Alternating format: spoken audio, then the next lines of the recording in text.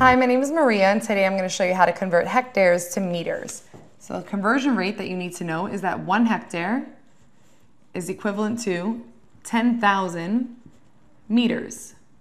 So once we know this conversion rate, we can go ahead and use it to convert any amount of hectares into meters. So let's say, for example, you wanted to know how many meters 7 hectare were.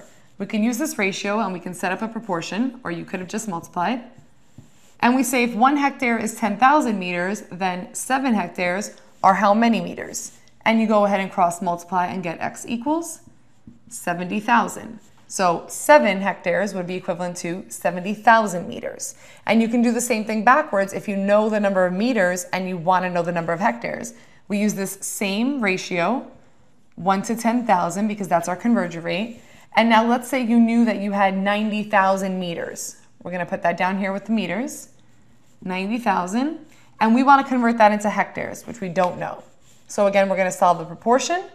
We get 90,000 equals 10,000 times x, and when we divide on both sides, we're going to get x equals 9. So we find out that 90,000 meters are equivalent to 9 hectares. So once you have the conversion ratio, you can use it to convert from hectares to meters and backwards from meters to hectares.